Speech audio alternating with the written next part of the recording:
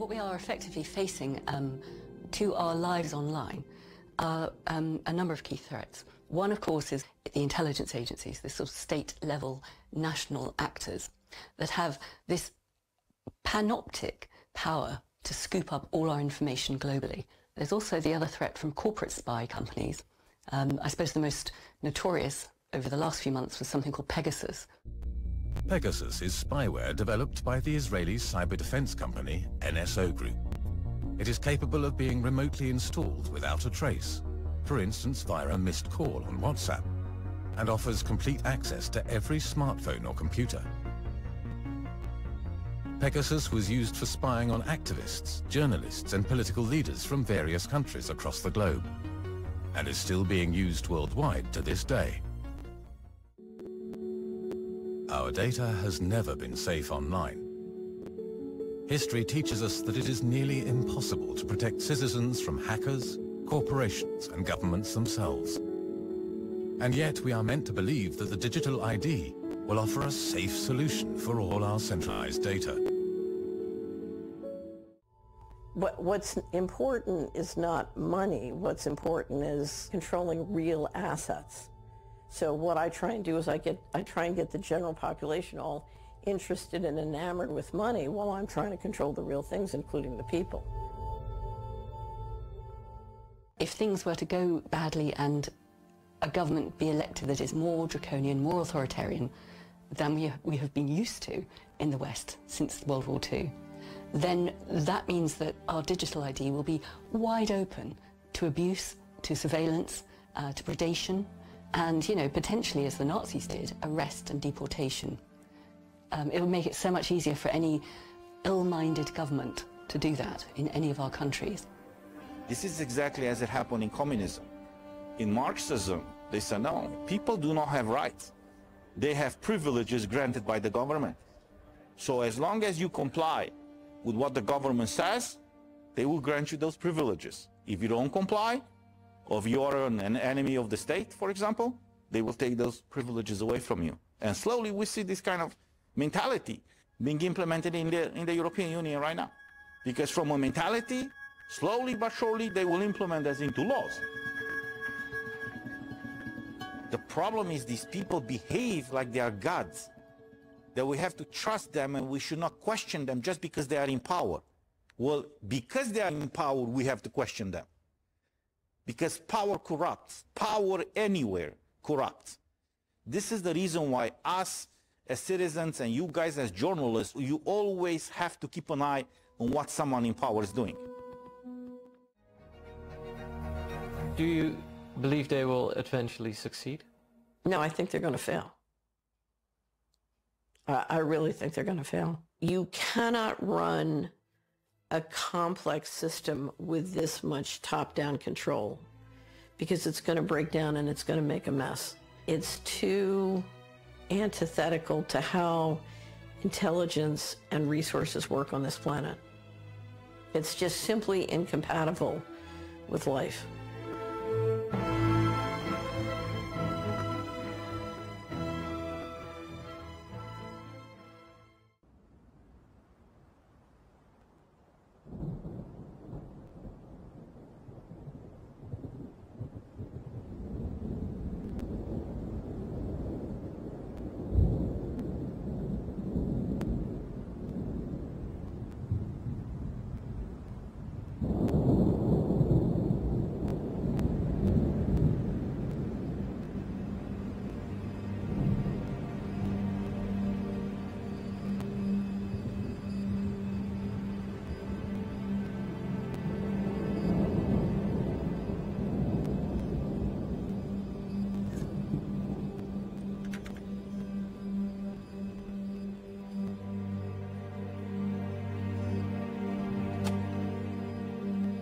Was in 1947 and 1949, we passed the National Security Act and the CIA Act, and those two acts in combination allowed money to be clawed out of the federal government and federal budget and spent in non-transparent ways. So we created a secret way of funding very big projects through the governmental mechanism. It all comes back to a point after World War II where literally the government lost control of the technology. We had the most powerful, secretive, black technology in the world, including some that we brought over from the Nazis. And a lot of what we're dealing with goes back to the fact that we've had since then 50 to 60 years of incredible non-transparent governmental flows going into basically corporate-controlled technology that many of us don't understand. Apple, Microsoft, and Tesla. All three have been on a roll since mid-June. New concerns tonight about the social media giants' role in fake news and elections. These firms have too much power, our economy, and democracy. Everything they're doing online is being watched, is being tracked. Every single action you take is carefully monitored and recorded. Their personal data, which is like gold. We have this trusted digital identity built. Ja, en bij mij gingen er heel veel vraagtekens. Wat is een digitale portemonnee? 10 of the 17 Sustainable Development Goals cannot be met without first closing the identity gap. Digital identity is an absolute horror. Das kommende Jahrzehnt muss Europas Digital Decade sein. We won't be able to do that with traditional systems. The regulation for the EU Digital COVID Certificate. Vote is closed and it is adopted. The passport infrastructure is in place. You bring that digital currency and you've got this total control. What happened? Where is the critique of capitalism itself, which has led to a system of horrendous inequality?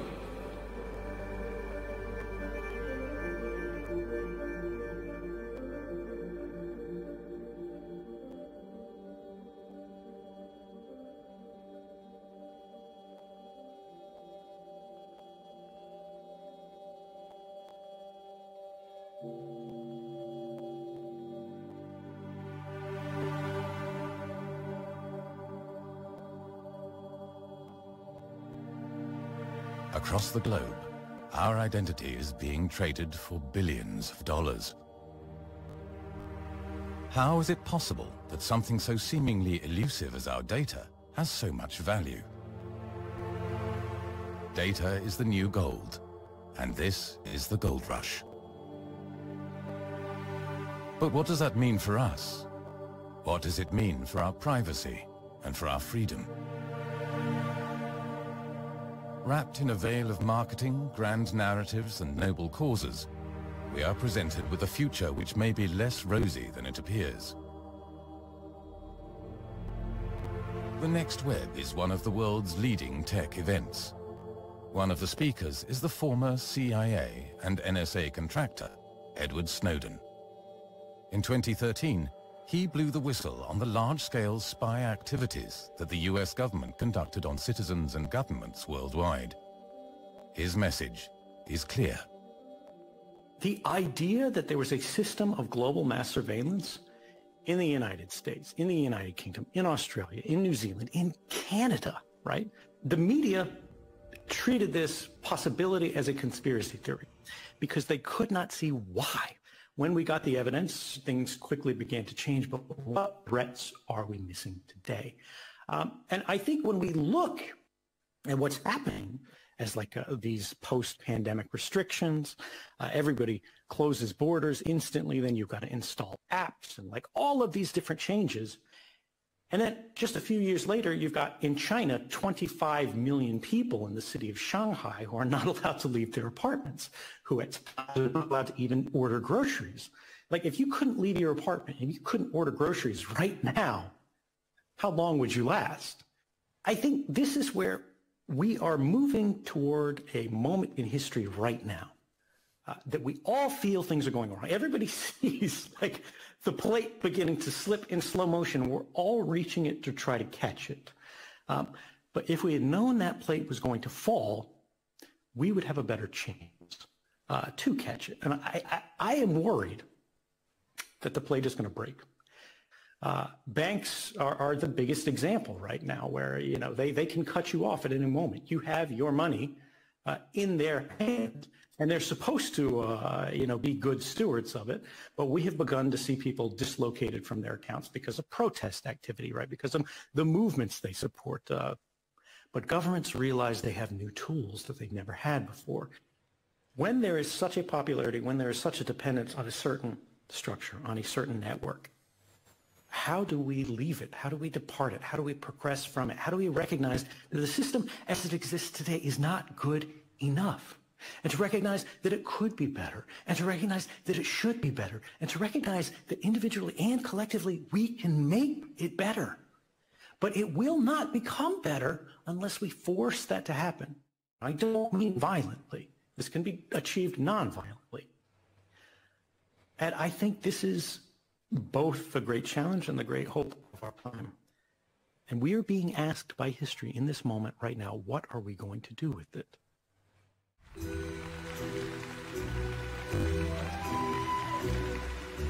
Spearheading these developments is the digital identity. The digital ID industry is a booming business. According to analysts, its potential revenue is $30 billion in 2024, which could rise to $50 billion in 2026. It should come as no surprise that big tech corporations like Microsoft, IBM and MasterCard are heavily represented in the lobby for a global system of digital IDs. Jedes Mal, wenn eine Website uns auffordert, eine neue digitale Identität zu erstellen oder uns bequem über eine große Plattform anzumelden, haben wir in Wirklichkeit keine Ahnung, was eigentlich mit unseren Daten passiert. Und das muss aufhören. Und aus diesem Grund wird die Kommission demnächst eine sichere europäische digitale Identität vorschlagen. Eine, der wir vertrauen und die Bürgerinnen und Bürger überall in Europa nutzen können, um alles zu tun, vom Steuerzahlen bis zum Fahrradmieten.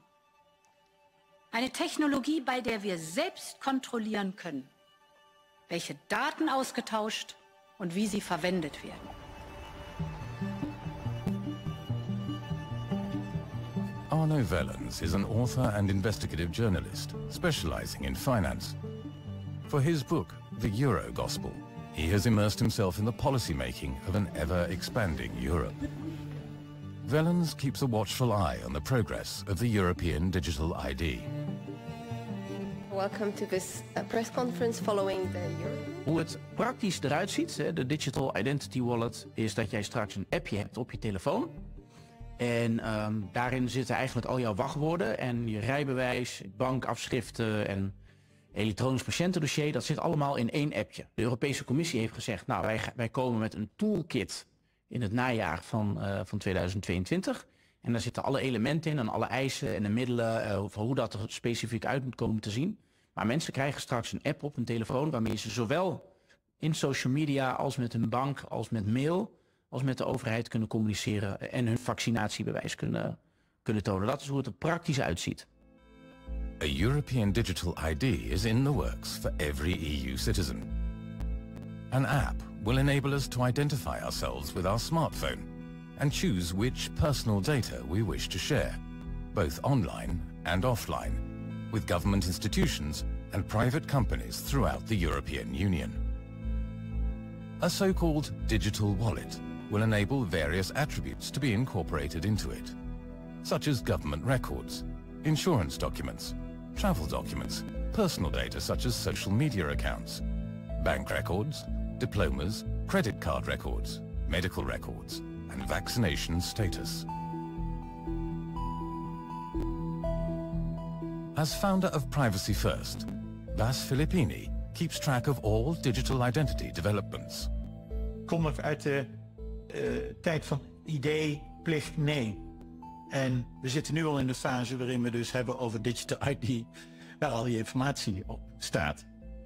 En met uitsluitingsmogelijkheden om deel te nemen in het sociaal-maatschappelijk verkeer naar een stuk. Helemaal de foute dingen. Maar het kwam ook omdat ik langere termijn kijk. En ik zag het al aankomen. Feitelijk is de digitale identiteit natuurlijk ervoor zorgen dat jij beheer en beschikking hebt over je eigen data. En een stuk gemak over dat je niet al die pasjes nodig hebt. En dat je eigenlijk met één drager jezelf kan identificeren en door de maatschappij kan bewegen. Is daar iets mis mee? Nou, nee, want het is heel erg handig. Want als je dat in je wallet stopt, op je iPhone, op je smartphone, dan geeft dat enorm veel voordelen. Ken van Ierland is a digital entrepreneur and big data specialist. He assists large tech companies with their digital transformation processes and knows the value of data like no other. Ik was laatst in Sevilla, wil ik een elektrische fiets huren. En toen moest ik door tal van applicaties stappen om uiteindelijk na een uur dat ik gebruik kon maken van die fiets. Terwijl als ze hadden gebruik gemaakt van de wallet waar al deze informatie had dat in 10 seconden had dat gekund.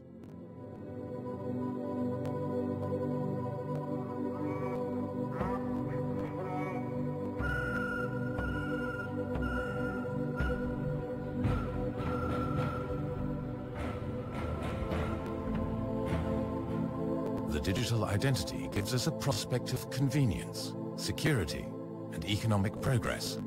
But at the same time, there are grave concerns, such as here in Frankfurt, where people are worried about their privacy, safety, and freedom. By connecting every citizen's data, it would be technologically feasible to surveil, manipulate, and exclude people from society on a large scale. Thus, in the wrong hands, this could become the ultimate means of control.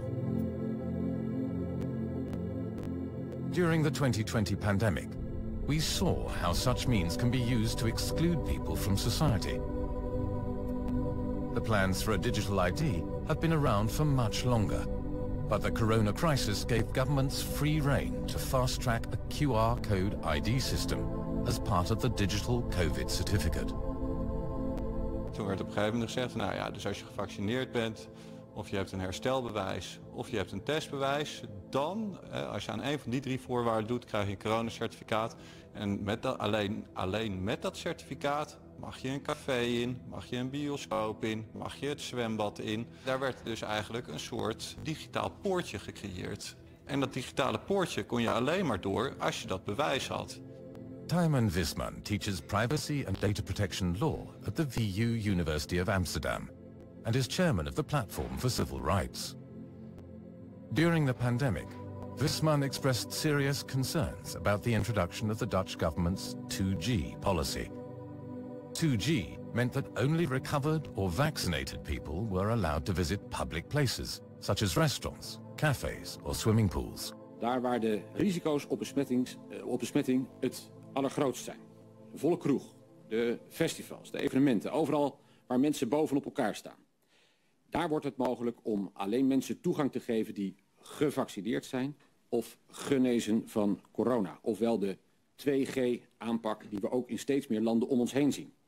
Getest, die 3e G, getest kom je dan niet meer binnen. En het werd dus gestimuleerd om je te vaccineren. En uiteindelijk is er een rapport uitgekomen van de TU Delft waarin werd aangegeven, dit werkt helemaal niet. Maar toch gingen we ermee door.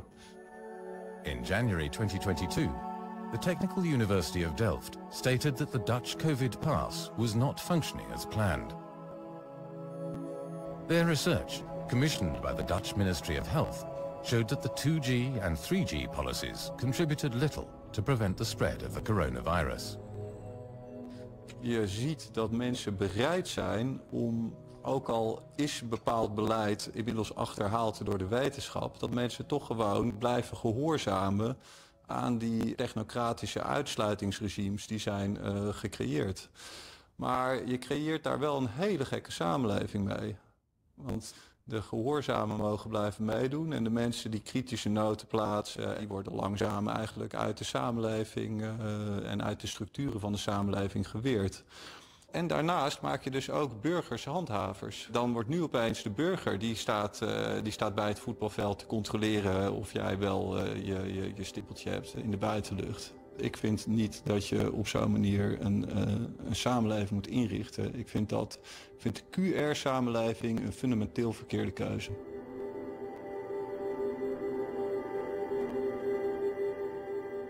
We were called, I think it was month of March 2021, if I'm not mistaken. We were told that we have to vote on an urgent procedure to pass the COVID certificate, and I asked, why do we have to do this?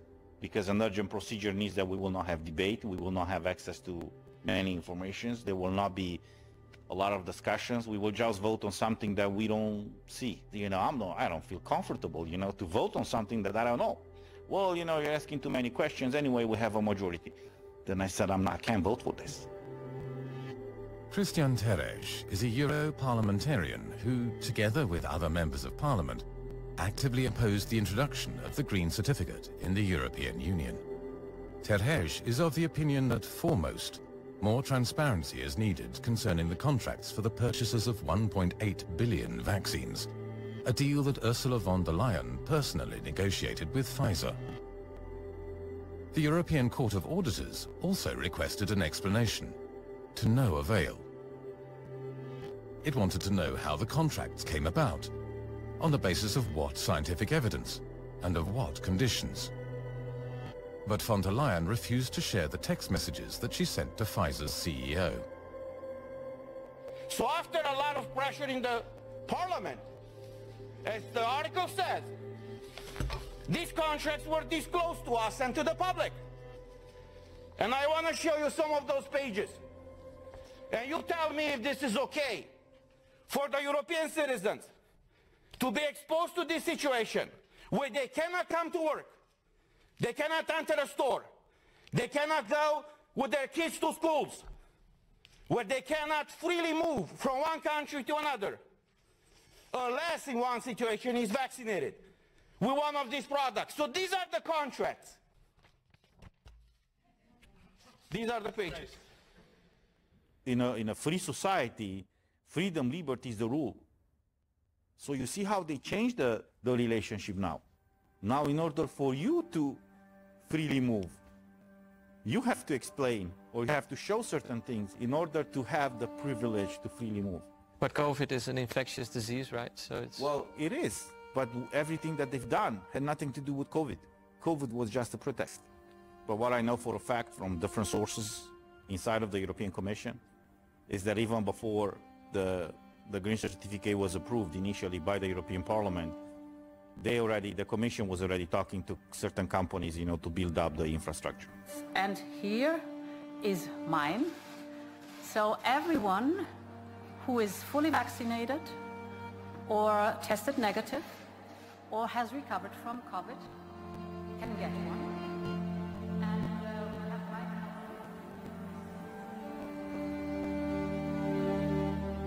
The idea for a digital ID originated before 2011. The OECD, an organization with 38 member states, set up to stimulate economic progress and world trade, wrote a report that advised governments to adopt a digital ID strategy. And in 2017, the European Commission released its first action plan for the creation of an e-government, with a digital ID for all Europeans. Het eerste wat er gedaan werd, er moest een app komen. Nou, ik heb ook nog in die commissie gezeten over de app. Waarom moet er überhaupt een app komen? Wij waren als Privacy First, waren we daar principieel tegen. Maar dat is gewoon doorgedrukt. Nou, veel langer waren ze al bezig met die app. En hiermee kon een versnelling gecreëerd worden. Dus, en die app is in feite al een eerste stap naar Digital ID. Nou, dan is het nog maar een kleine stap om daar wat gegevens aan toe te voegen. Dat gaat natuurlijk van kwaad naar erger. En zo is in feite COVID misbruikt als een soort social credit systeem, ook meteen binnen die app. Want je werd uitgesloten als je niet het juiste gedrag vertoonde. Maar mensen zullen altijd zeggen van ja, we leven toch in een democratie. Een we hebben dus gezien, systeem zou hier nooit komen. Nee, maar we zien al dat we erheen gaan. En ik vind de COVID-pas was stap 1 binnen een democratie. Hoe ver je eigenlijk al kan gaan. The Green Certificate kind of educated people to use a QR code to show that they were vaccinated when they entered a store. Now you have the digital wallet. They say right now that is not mandatory, right now. But they might pass a law, for example, that will say, well, it's not mandatory, but if you don't have it, you cannot do certain things.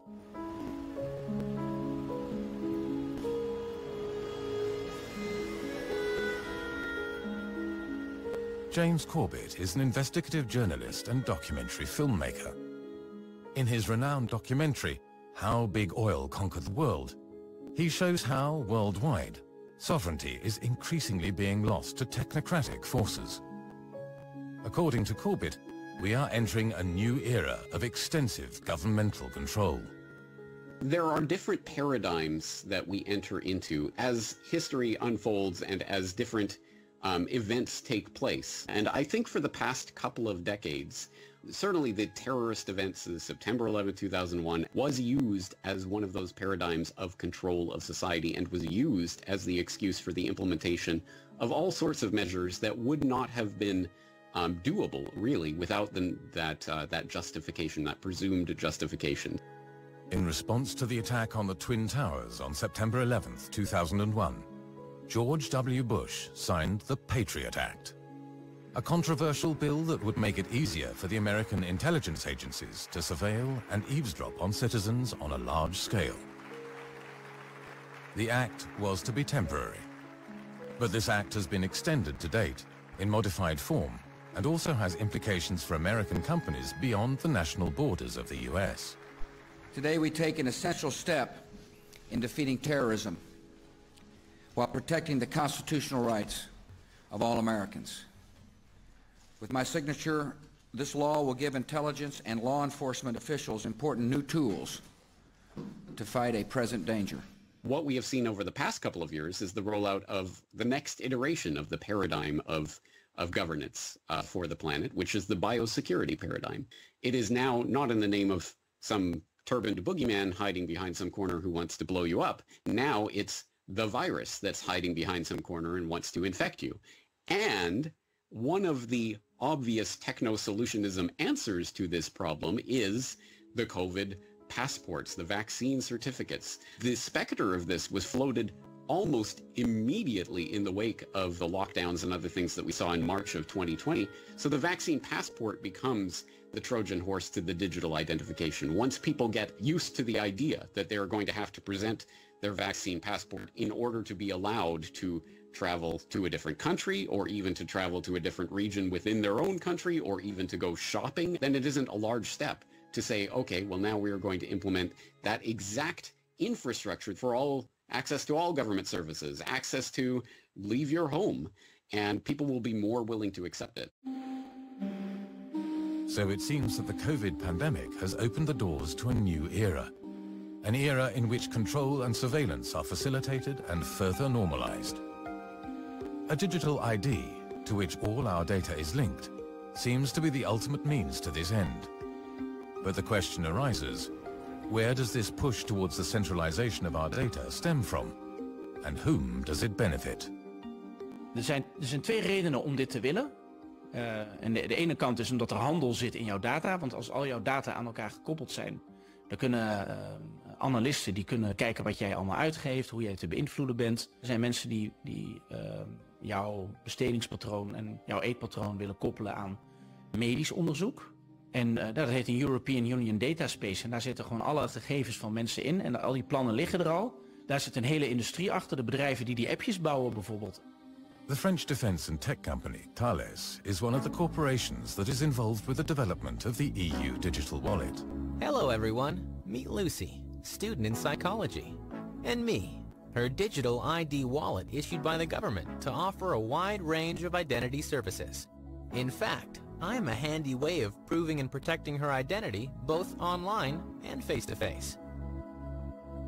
Let's have a closer look at what I can do. I can help governments to better communicate with citizens.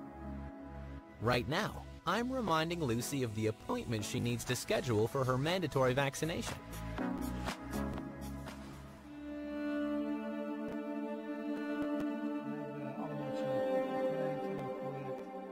Hoe sterk is die technocratische lobby vanuit techbedrijven? Heel groot.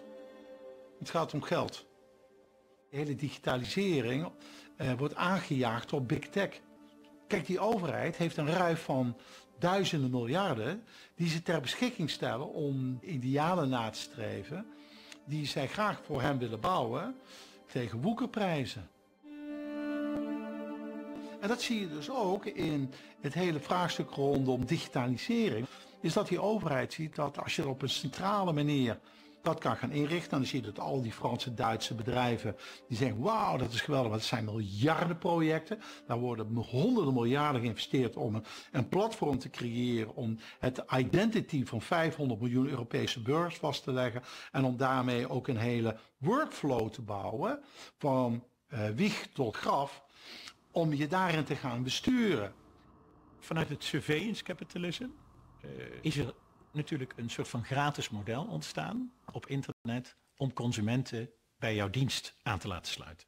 De stap die daarna is gekomen is manipulatie van die gegevens om jou te bewegen in een richting waar je nog helemaal niet aan gedacht had. Totdat deze stroming gecombineerd werd met politiek. En daarbij zie je dat, als wij gedrag kunnen voorspellen en manipuleren van consumenten, dan kunnen we dat ook wellicht doen van kiezers.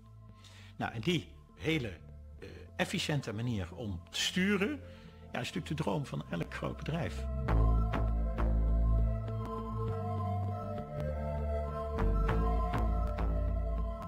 I think we can see the drive towards a digital identification coming through a number of groups that are identifiable, that have identifiable memberships. You could look, for example, to ID 2020 Alliance and its founding partners, including Microsoft and Accenture and the Rockefeller Foundation and Gavi, the Vaccine Alliance. Or you could look at something like ID4D, the World Bank project, which boasts among its membership the Bill and Melinda Gates Foundation, the Omidyar Network, the UK government, NORAD, which is attempting to introduce identification for development. Across the globe, we see a range of large NGOs cooperating with governments and central banks to develop the digital ID. Such as the ID4D initiative, a project of the World Bank, and the ID 2020 Alliance, a partnership between mainly big tech companies such as Microsoft and Accenture, and philanthropic foundations such as the Bill and Melinda Gates Foundation and the Rockefeller Foundation. Nou, wat je ziet, achter de digitale identiteit is de industrie. Dat is een heel duidelijk verhaal. En de industrie heeft een nieuwe truc gevonden, namelijk zich voordoen als NGO. Daarmee komen ze in feite heel onafhankelijk over, maar het is een dekmantel, zou je het kunnen noemen. En dat zie je dus, de World Economic Forum, je ziet ID 2020 projecten, Gavi en nog een aantal van dat soort dingen. En wie zit er dan achter? Ik kom elke keer dezelfde namen tegen, maar het is in feite een verzameling van big tech, big finance, big pharma, big media.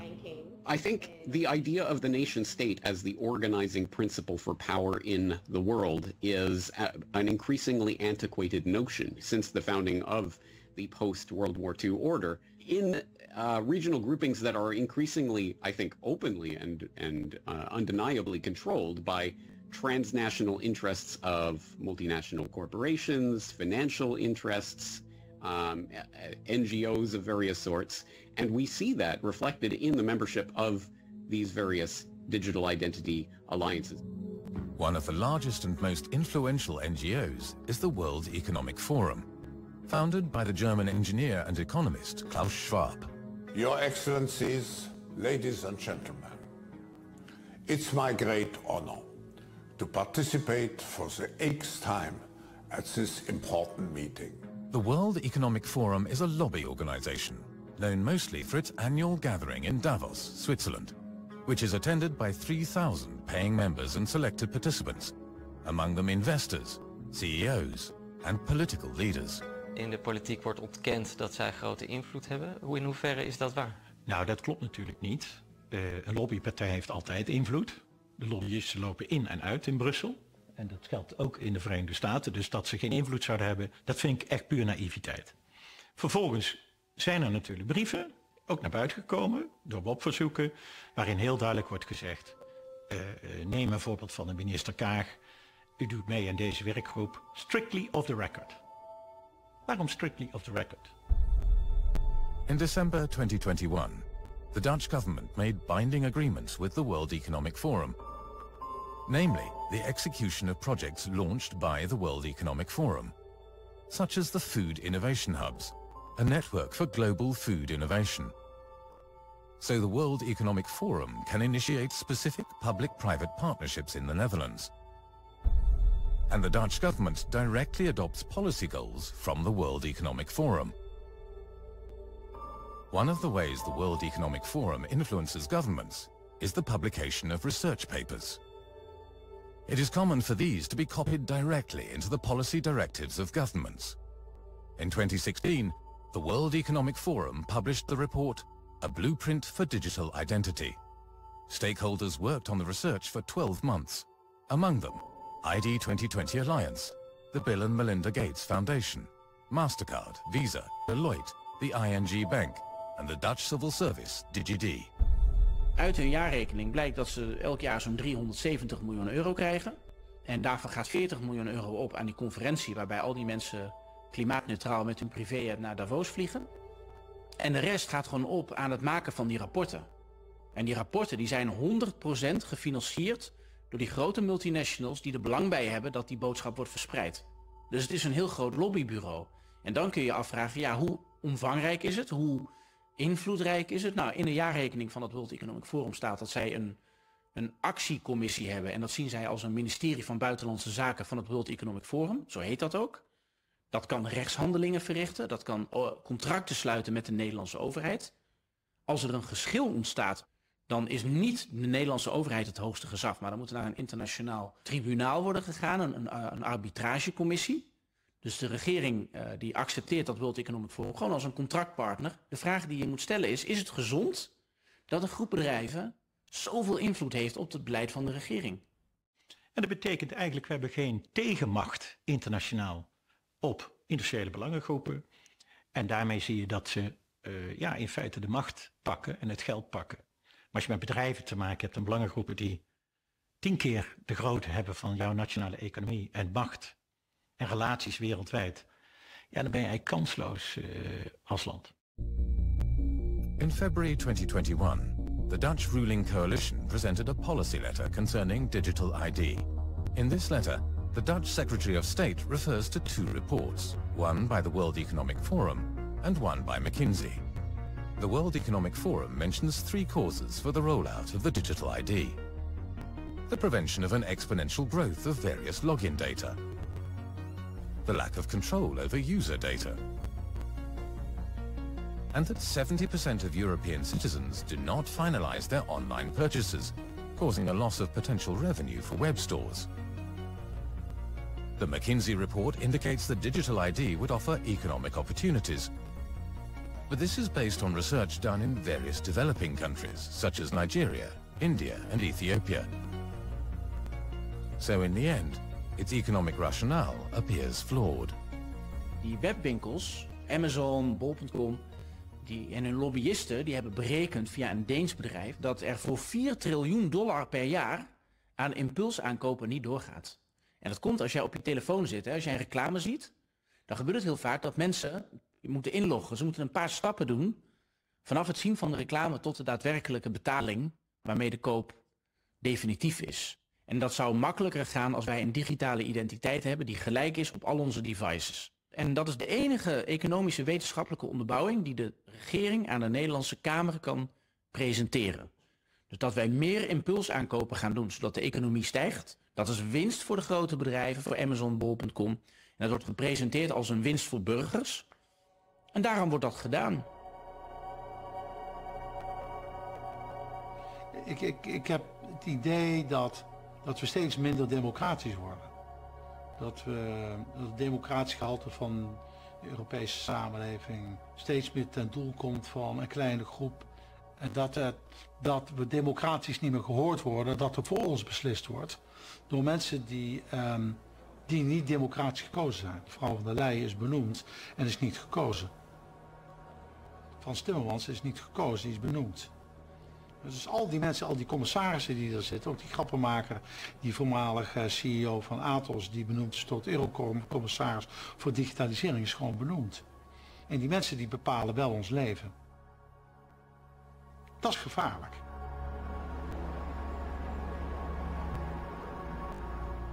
Everybody's pretending that we live in a democratic process, but we are not. We have some people in power, usually unelected people, unelected bureaucrats, who are not answering to anybody. On top of that, they are lacking any kind of transparency. You know, everything is segmented. You just see You know, a proposal comes on your desk, and usually there are backdoor deals before a proposal come to us.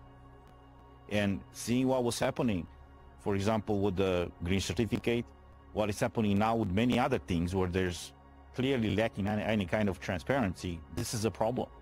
Cristian Terhej grew up in Romania during Nicolae Ceausescu's oppressive regime that lasted from 1967 to 1989. With the corona measures, such as the introduction of the European Green Certificate, Terhej is very concerned about what are to him recognizable patterns. Everybody in Romania was under severe distress back then and fighting for pretty much for survival, because they rationalize food, they rationalize electricity, they rationalize gas. If you dare to complain or to oppose, for example, what was happening, you were immediately persecuted by the Secret Service. Seeing what is happening right now all across Europe, especially now being a member of the European Parliament, I don't want that experience again by Western Europeans in this case, and this is the reason why I'm heavily fighting for fundamental rights, for freedom and liberty. We're sort of at a knife edge at the moment. If we carry on going down the same path that we've become used to, and younger generations just take for granted, I think we are all going to be absolutely royally screwed, privacy-wise, human rights-wise, even democratically. Annie Machon is a former employee of the British intelligence agency MI5. In 1997, she and her ex-partner David Shayler became whistleblowers by lifting the veil on large-scale illegal spying by British intelligence agencies. Among other things, David Shayler revealed to the newspaper The Mail on Sunday that in 1996, the British Secret Service paid £160,000 to various terrorist organizations with the goal of assassinating Muammar Gaddafi, then leader of Libya. A number of his bodyguards were killed in the assassination attempt. Knowing the paper was about to publish, Machon and Shayler decided to escape to Europe. If you're traveling around Europe and you know that MI5 and the secret police are hot on your trail, because we've been on the inside, we knew all the tricks of what they could do in order to trace us. You had to pay everything in cash, you couldn't use ATMs, you couldn't book hotel chains because they could find out through those systems. So it's very much a case of just getting on a train with no warning, not prepaying for any tickets, disguising ourselves. So we keep moving around all the time. After what Machon had seen and experienced, she became an author, activist and public speaker. With her knowledge of data security, she fights for more privacy and security online. What we are effectively facing to our lives online are a number of key threats. One, of course, is the intelligence agencies, the sort of state-level national actors that have this panoptic power to scoop up all our information globally. There's also the other threat from corporate spy companies. I suppose the most notorious over the last few months was something called Pegasus. Pegasus is spyware developed by the Israeli cyber defense company NSO Group. It is capable of being remotely installed without a trace, for instance via a missed call on WhatsApp, and offers complete access to every smartphone or computer. Pegasus was used for spying on activists, journalists and political leaders from various countries across the globe, and is still being used worldwide to this day. And then I think the third vulnerability for us when it comes to privacy, we the people living our lives online, would be what I call the data farming, the data harvesting, which is what the big corporations do. They monetize our data. I mean, most people are aware of that aspect. But the sheer extent of how that can be micromanaged and microanalyzed, I think has only become more obvious to some people over the last few years. In March 2018, the social media platform Facebook landed itself in hot water after sharing its users' personal data on a large scale. In collusion with British political consultancy Cambridge Analytica, the personal data was used to manipulate the 2016 US presidential elections and the Brexit referendum, with highly specific targeting and misinformation.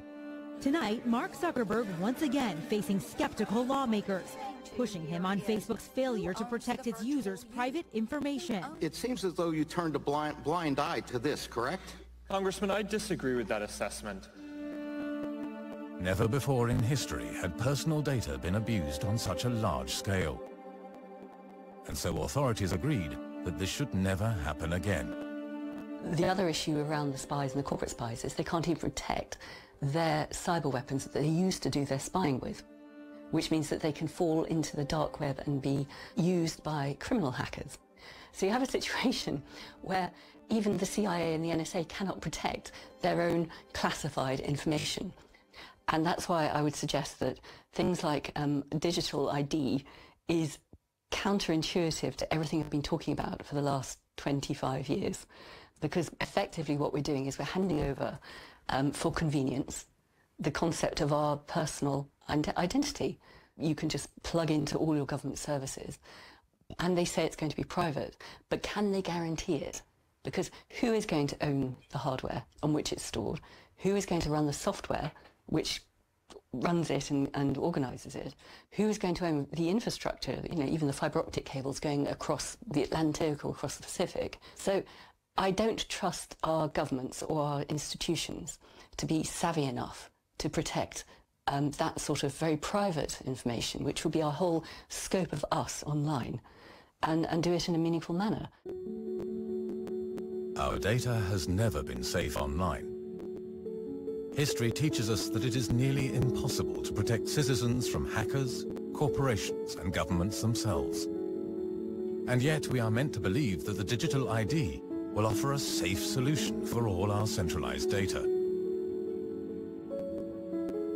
Je hebt straks één plek waar alle digitale buit zit samengebald. Dus je hebt één slot, hè, de vos, die moet maar één slot openbreken en dan heeft hij alle kippen bij elkaar. Alle digitale kippen. En dat is een enorm gevaar hiervan. Privacy is an important aspect of our online security. But as soon as money is linked to the digital ID, it becomes a completely different story.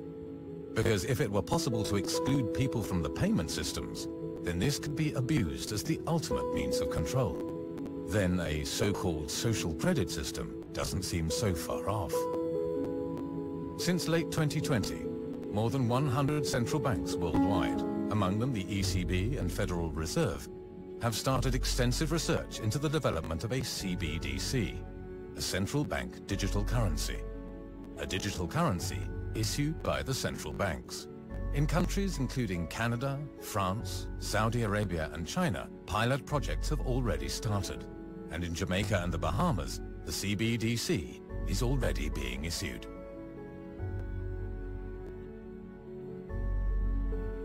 Mahir Al-Kaya is Member of Parliament for the Dutch Socialist Party and Rapporteur of Central Digital Bank Money for the Dutch House of Representatives. Ever since he became a parliamentarian, he has fought for more expertise regarding digital money. Now that the central bank digital currency is on the horizon, he is concerned about the technical decisions made by the ECB. Het ontwerpen van munten en biljetten, dat was tot daaraan toe, maar het ontwerpen van echte digitale geld, dat heeft echt verstrekkende consequenties. Moet dat ook zomaar kunnen, door onbekende technocraten achter gesloten deuren. Central bank digital currencies, of eigenlijk in het geval van Europa de digitale euro, dat zijn digitale munten die zijn ontworpen en die worden uitgegeven door de centrale bank. Op dit moment kennen we al digitaal geld. Hè? Dat is vooral uitgegeven en ontworpen door commerciële instellingen, commerciële banken vooral. Wat we tegemoet kunnen zien zijn diensten en digitale munten uitgegeven door de Europese Centrale Bank, waar commerciële banken niet meer voor nodig zijn. Kopier George is a professor at the University of Cape Town and director of the UCT Financial Innovation Lab. As a consultant, he works with central banks worldwide in the development of central bank digital currencies. Central banks are very actively coming together under the umbrella of the Bank for International Settlements, the central bank of central banks, which has launched a financial innovation network, and they have sort of different fintech hubs in different jurisdictions around the world. And so in this forum, we are developing now this, this new infrastructure. The idea is that you get rid of cash, you have, fully digital means of payments, and there are ways to, give people who don't have smartphones access to digital means of payments. Technology-wise, all of this is currently being developed. So it's a matter of time before we see, those coming into reality. The Bank for International Settlements in Basel, Switzerland, is the central bank of the central banks. At its innovation hub, it is working hard to roll out the central bank digital currency. Agustin Carstens, the general manager of the Bank for International Settlements, released a video statement in October 2020 that raised a lot of eyebrows.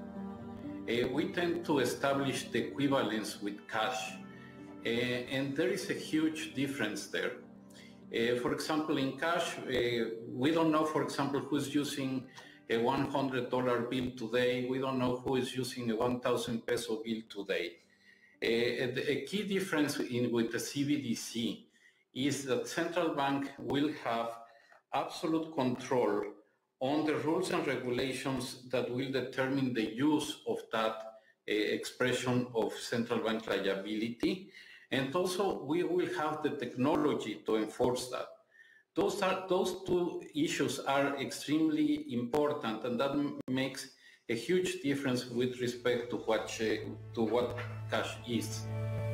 Carsten says that central banks desire absolute control over how the money can be spent. This implies a huge level of control.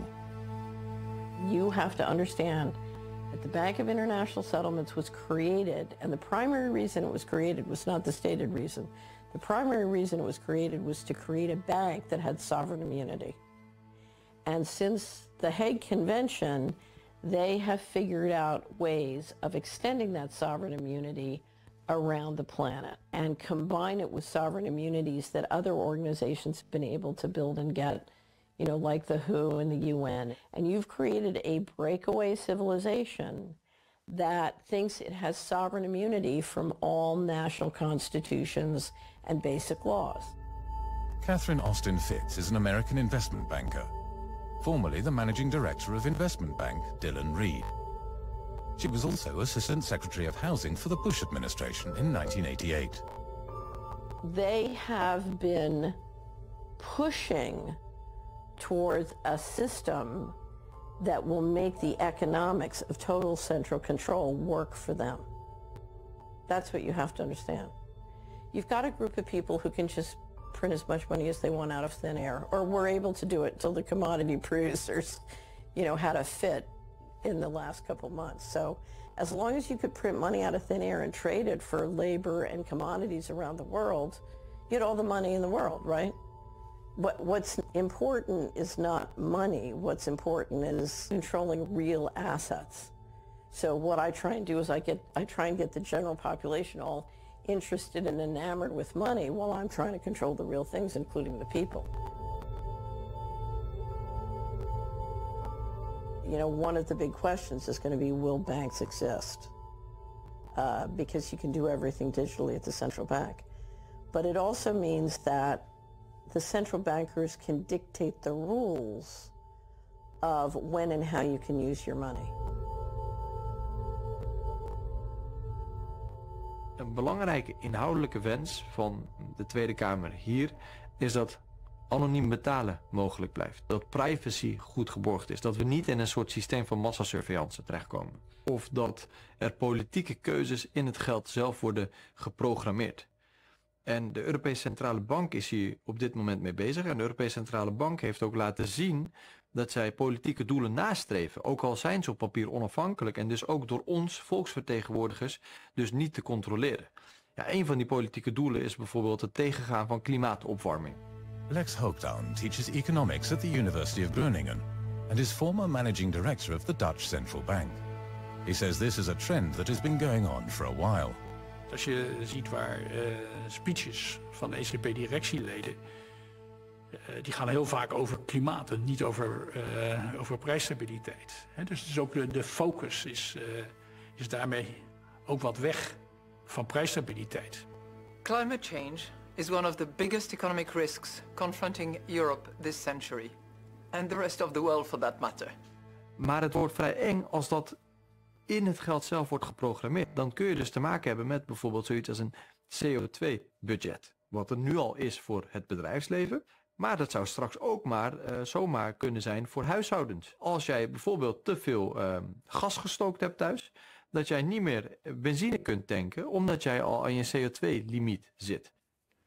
Je ziet nu al dat er in Nederland 2 banken zijn die zeggen, wij gaan op uw bankrekening gaan we ook zeggen hoeveel CO2 uitstoot de producten die u heeft gekocht, gaan die heeft met zich meebrengen. Dus het kan zich ook lenen voor het bij elkaar brengen van allerlei data waarvan de overheid gebruik kan gaan maken in het beleid dat ze wil gaan voeren. Ja, dan gaan we naar een wel heel sterk centraal gestuurde economie waarin een persoonlijke vrijheid door het putje dreigt te gaan. For some time now, the Dutch banks ING and Rabobank have been working on a payment system that can keep track of the carbon footprint of their customers.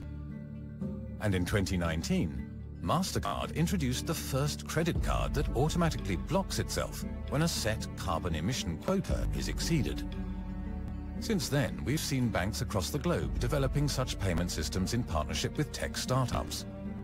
Barbara Baarsma, CEO of the Rabo Bank, advocated on Dutch radio for a carbon budget for each Dutch citizen. Als we nou eens iedereen, laten we beginnen in Nederland, die uitstootrechten verdelen en dat elk huishouden of elke burger een hoeveelheid uitstootrechten krijgt, zodat we opgeteld niet meer uitstoten dan onze grens. Vervolgens kunnen we, het zit in een carbon wallet, kan je dat noemen. Kan je bijkopen. Ja, en dan kan je, als ik wil vliegen, koop van iemand die niet gaat vliegen, omdat hij daar bijvoorbeeld geen geld voor heeft. Die verkoopt aan mij zijn carbon uitstootrechten en krijgt daardoor een beetje meer geld. So Baarsma advocates for a transferable carbon budget. But critics warn that such a system could result in ever more inequality. Je zou activiteiten die, als je dan wil gaan vliegen, dan kun je verplicht worden om CO2 te compenseren bijvoorbeeld. En dan wil je dat niet, maar dan gaat het automatisch van je rekening af. Dat soort dingen kun je allemaal digitaal inbouwen. De mogelijkheden zijn eindeloos. En daarmee is je democratie en je recht op bezit, waarbij jij jezelf iets hebt opgebouwd en dat jij rechten afstaat aan de overheid om iets te doen met een stukje belasting bijvoorbeeld, dat is weg. Alles wat jij verdient is zichtbaar, belastbaar en programmeerbaar voor overheden en centrale banken. Er zijn mensen die zeggen, digital currency kun je ook heel goed gebruiken. Daar kun je gewoon de rente op negatief op zetten. As soon as all payments run through a central bank, it could be possible to reduce interest rates to below 0%. Annual reports of the ECB show this to be a recurring topic for discussion. De centrale bank die heft dan belasting, vermogensbelasting eigenlijk, op jouw spaartegoeden, kan dat naar eigen inzicht uitgeven. Het is voor jou een last, hè? Als jij negatieve rente hebt, dat is gewoon geld dat van jouw rekening afgaat. Nou, dat gaat naar een andere instantie toe. Dus de centrale bank had altijd een heel beperkt en duidelijk mandaat. Maar de centrale bank die wordt steeds politieker en politieker en politieker. En die eigent zichzelf het recht toe om belasting te heffen. En dan krijg je dus een situatie dat je belasting heft zonder democratische verantwoording. Dat is geen vooruitgang. Dan ga je terug in de tijd. To me, there's no more important issue because without a national sovereignty, you're going to lose individual sovereignty. So this war is going to come down to individual and national sovereignty. And with it, can the central bankers implement taxation without representation? And of course, their way to do it is to end currencies with, they call it a currency, CBDC, but it's not a currency, it's a control grid. It's a control grid that will permit them to run things centrally with AI and software and to tax without representation. And if they get their way, they will destroy not only all national sovereignty, they'll destroy all individual sovereignty. Het bestaan van contant geld zorgt ervoor dat niet in digitaal geld voorgeprogrammeerd is dat die negatieve rentes automatisch van kracht kunnen raken, omdat iedereen dan altijd nog de mogelijkheid heeft om het geld contant op te nemen. En dat is een belangrijk goed, die keuzemogelijkheid. In recent years, the use of cash has seen an enormous decline. In 2021, research carried out by the Dutch Central Bank showed that before the pandemic, 32% of all purchases were made using cash. During the pandemic, this dropped to a mere 20%. Brett Scott is an author and self-described financial hacker. In search of material for his books, he has immersed himself in the world of the City of London. In his most recent book, Cloud Money, he writes about the war on cash and the dangers of a cashless society. Many big players for quite a long time have been engaging in this war on cash, trying to push you away from the cash system slowly but surely. But when COVID came along, they really used COVID as an excuse to accelerate that process. A good example is the example of Visa and the NFL, actually. So Visa entered into the deal with the NFL to make their Super Bowls go cashless in 2019 for the pandemic, but they implemented it in 2020. And the narrative that was built around that was that it was because of the pandemic. In reality, though, major health bodies like the Robert Koch Institute in Germany, which is a preeminent health research institute, have come out and said there's no connection between cash and COVID. In fact, they've pointed out that things like self-checkout touchscreens and the PIN pads of these card terminals are a greater threat of spreading COVID than cash is. And what's really interesting is that in places like London right now, a lot of these big retailers use it as an excuse for quote-unquote going cashless. But now a lot of the other COVID regulations have been dropped in places like London. You don't have to wear a mask anywhere, and yet the retailers are still claiming that cash transmits COVID, and they're still using it as an excuse to stay with these digital payment systems. And it starts to essentially shame people for using the cash system. But if you think about it, the cash system is the only thing that stands between you and corporate domination of the payment system.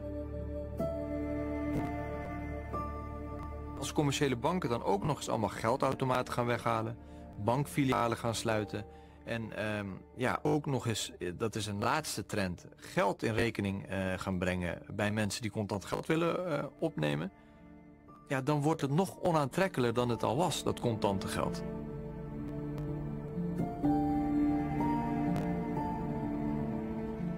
On the subject of the digital euro, let me also underline that we all agree that it should not replace but complement cash. Thank you very much. That's the first slide. Als je eerlijk bent, je hebt dat rapport van de ECB on the digital currency. En daar staat inderdaad letterlijk in dat die CBDC, die moet cash-like features krijgen, zodat hij hetzelfde kan doen als cash. En als je dat dan introduceert en je wil graag dat mensen dat hebben, dan gaat dat ten koste van de behoefte aan cash. Die twee bijten elkaar. Contant geld zal niet hard meteen verdwijnen. Elk dorp in Nederland zal voorlopig nog wel een pinautomaat hebben. Alleen wat je ermee kan doen zal veel minder zijn. Dus het zal dan op minder plekken worden geaccepteerd. Dus dan is het dus niet helemaal weg, maar dan wordt het gewoon langzaamaan verdrongen. Je ziet tegelijkertijd dat de cryptocurrencies, die zullen meer en meer gereguleerd worden. Dus als er op een gegeven moment geen alternatief is voor het geld van de centrale bank, ja, dat is toch een gevaarlijke wereld als de macht in verkeerde handen komt. Daarom is het ook goed om er nu al bewust te zijn van wat we hier aan het creëren zijn. En ons niet zeggen van ja, dit gaat allemaal om iets kleins enzovoort. Als er eenmaal is, ja, dan is het veel moeilijker om er dan nog greep op te krijgen. Geld wordt programmeerbaar, traceerbaar en manipuleerbaar. En dat kan vele dilemma's en gevaren opleveren in de samenleving. Het is heel moeilijk voor volksvertegenwoordigers, zoals ik, om een precies beeld te krijgen waar ze nu achter gesloten deuren mee bezig zijn. Wij hebben hier in Nederland, na veel aandringen van de regering, een standpunt gekregen over de digitale euro. Eén van die punten is dat ook de Nederlandse regering, dus niet alleen het Nederlands parlement, maar ook de regering is van mening dat de digitale euro niet programmeerbaar moet zijn. Maar het Europese proces en de Europese bureaucratie werkt zo dat dat nog niet automatisch leidt tot daadwerkelijk een digitale euro die niet programmeerbaar is. Wij kunnen hier van alles besluiten als Tweede Kamer, maar als je dit soort ingrijpende beslissingen überhaupt niet meer overlaat aan democratische besluitvorming, maar dat het ergens in de achterkamers wordt besloten, dan maak je de democratie zelf minder relevant. Op dit moment worden de belangrijke beslissingen genomen, alleen niet in de openbaarheid, achter gesloten deuren. That the financial system connected to a digital identity can be used as a means for power and control is no longer news. China has been rolling out a social credit system since 2009, which judges the behavior of citizens using a score system. Since the pandemic, we've seen the Chinese authorities ramping up surveillance and big data to control citizens. The powerful Chinese COVID tracking system, linked to a digital ID, was also used to prevent protests. In May of 2022, in Henan province in China, there was a bank protest that was being planned, and everyone who was going to this protest, all of a sudden their travel documents were turning red, as in they cannot pass this border, they cannot go and travel to the planned protest. And because everything was digitalized, you just receive a warning from the government that you cannot take your money out because you protested against the COVID measures, and you're not entitled anymore to your own money. The way the social credit system works is that if Chinese citizens behave in a manner deemed inappropriate by the authorities, they lose points and are automatically blacklisted, losing them certain rights and privileges. These far-reaching systems of control that impose travel restrictions on citizens or freeze bank accounts were, until recently, something that could only occur in authoritarian regimes. Until 2022, when the bank accounts of protesting citizens were also blocked in Canada. Je had in Canada wat protesten tegen Trudeau, tegen de premier. En dat waren truckers, die waren het er allemaal niet mee eens met een bepaald vaccinbeleid. Dus die gingen ook wat blokkeren. En er was er een crowdfunding gestart om die truckers wat te helpen, zodat ze ook bij een blokkade eten kregen en een dekentje en weet ik wat. Dus heeft de regering gezegd van wij zijn het niet eens met zo'n crowdfunding. En die hebben toen rekeningen van mensen geblokkeerd. En ook bepaalde crowdfunding sites gewoon ongeldig verklaard. In an attempt to end the blockades in Ottawa, Canadian Prime Minister Trudeau used an ultimate means of power, the Emergency Act from 1988. This enabled the government to block the bank accounts of the truckers and their sponsors. Canadians perceive this action as a power grab by a totalitarian government. Due to heavy criticism, Trudeau was eventually forced to unfreeze the accounts. But it did show that even in a Western democracy, the digital financial system can be used as a far-reaching means of control. At the moment, it's already quite easy for governments to use the financial system to, impose sanctions, to block truckers from receiving payments because they disagree on their political ideology or they disagree on the form of protest. So we already have those means. The question is whether a central bank digital currency makes it easier to do this, and I think the answer is yes. Technology-wise, if you have a more efficient currency, the risk of abuse is also there. En wat je nu dus al ziet gebeuren is dat overheden zichzelf het recht willen kunnen geven om bepaalde acties gewoon niet eens van de grond te laten komen. En als je dat doortrekt naar CBDC, dan zou je kunnen zeggen, met CBDC is het onmogelijk om bijvoorbeeld een bepaald type protestacties te financieren. En dan wordt jouw geld dus heel politiek. Implementation of that type of technocracy becomes that much more easy when everything is digitized, including our identities, and when that is tied into our bank accounts. So we really are at a precipice, and I wonder how much of the population really understands the gravity of what it is we're facing.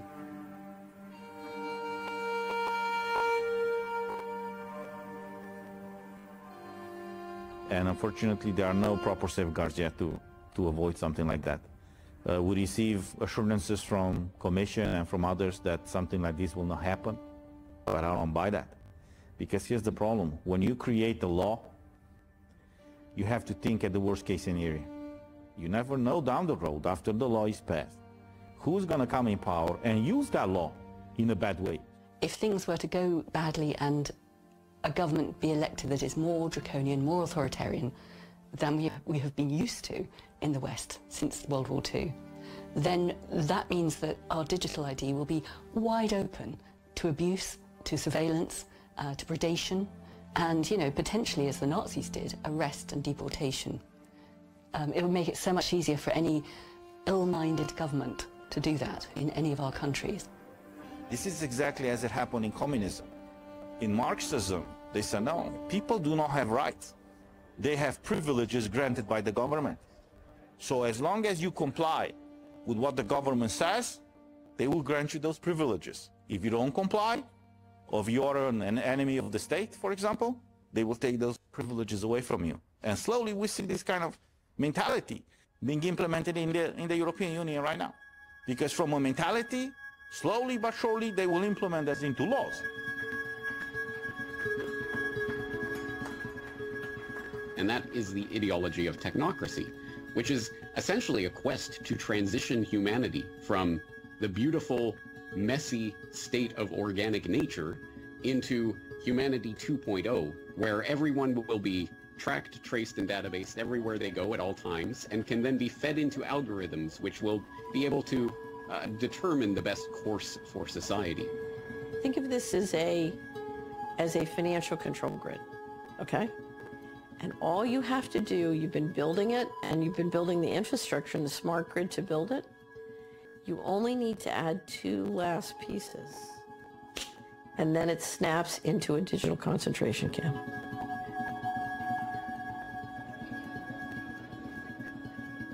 The problem is these people behave like they are gods, that we have to trust them and we should not question them just because they are in power. Well, because they are in power, we have to question them.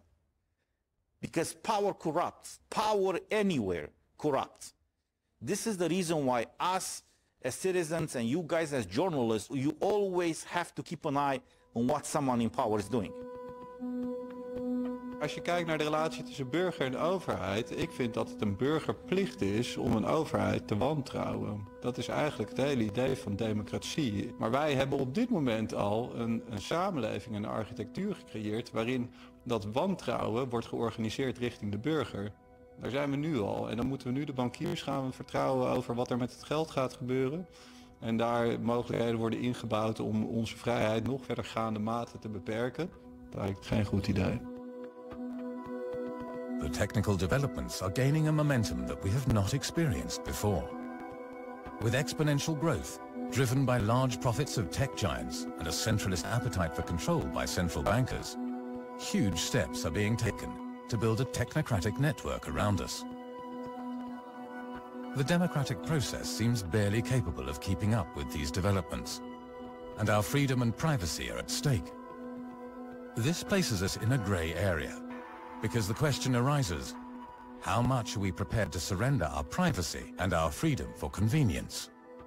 And what can we do to channel this movement to our benefit? I think people need to start looking for and leveraging all of those things that they can do to detach themselves from a system of technocratic control. And what that means in specific terms, I think, is creating and fostering communities of interest where people will be able to voluntarily and independently choose to come together to interact on the things that they want to accomplish, rather than being put into systems where you have no choice, you are simply another cog in the machine that is being constructed. Technologie wordt ook vaak op een soort deterministische manier gepresenteerd. Hè? Van, ja, weet je, dit is gewoon hoe het gaat. Maar dat is natuurlijk de grootste leugen, want als er iets maakbaar is, is het technologie. Maar je kan wel degelijk in de fase van het ontwerp van die technologie kan je fundamentele keuzes maken. En op basis van die fundamentele keuzes kan je ervoor zorgen dat bijvoorbeeld de privacy van burgers beschermd blijft. Kan je ervoor zorgen dat uitsluiting niet mogelijk wordt gemaakt of heel moeilijk mogelijk wordt gemaakt. Door middel van technologie kun je juist veel beter op dit moment decentraal organiseren, samenwerkingen op andere manieren in gaan vullen. En de technologie ten goede gebruiken om meer vrijheid, meer vertrouwen en meer liefde in de samenleving te bewerkstelligen. We moeten wel naar verandering. En daar staan we ook op het punt, maar we kunnen naar een hele positieve verandering. Ja, en die komt vanuit onszelf en niet vanuit geld, macht en ego. You know, if tomorrow everybody woke up and said, I'm going to pull all my money out of every systemically important bank, there would be a revolution tomorrow. It would be fabulous. So the first thing we can all do is, for God's sakes, take the system analog as much as you can. So whether it's using cash or getting rid of your smartphone, just get out of the digital system. You should be asserting your right to use cash. You should be challenging any shop owners that prevent you from doing it. You should also be challenging any authorities that prevent you from doing it. So for example, in Amsterdam, the tram system will prevent you from using cash. Many places will prevent you from using cash. You should be standing up against that, saying, hey, this is actually not a good move. This is not in our interests. And even if you think it might save, a bit of time and so on, in the long term, this is bad for our economic system. So obviously that means a rejection of systems that try to catalog and reduce human nature down to a digital ID, a biometric face scan or fingerprint or something along those lines, and more towards natural, organic, lived humanity of face-to-face interactions. We are clearly at a crossroads in history. A crisis is forming that we cannot yet foresee. And the call for a new system and a new form of society is greater than ever before. But the question is whether this should be a centralist, tech-driven society, or whether we can use this technology to work together in a decentralized way for a sustainable world, with guaranteed privacy, self-determination, and freedom. Do you believe they will eventually succeed? No, I think they're going to fail. I really think they're going to fail. You cannot run a complex system with this much top-down control because it's going to break down and it's going to make a mess. It's too antithetical to how intelligence and resources work on this planet. It's just simply incompatible with life.